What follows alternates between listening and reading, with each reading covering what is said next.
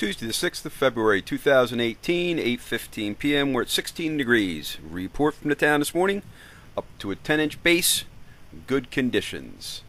As you can see here, we had a dusting of snow overnight. Most of the day it was quiet, and then late this afternoon the lake of fake machines kicked into high gear. And as you can see right here, this is what we had going on. We picked up, I'd say, a good 3 inches, maybe more.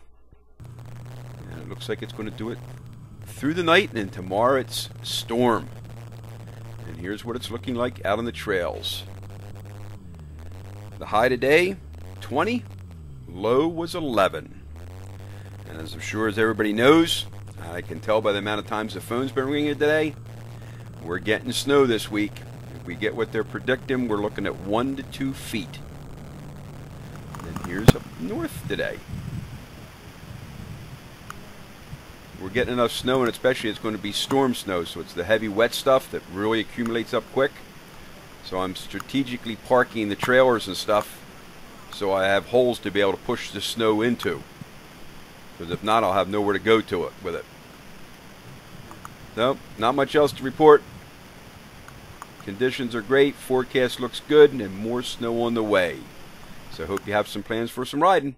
And remember, see ya!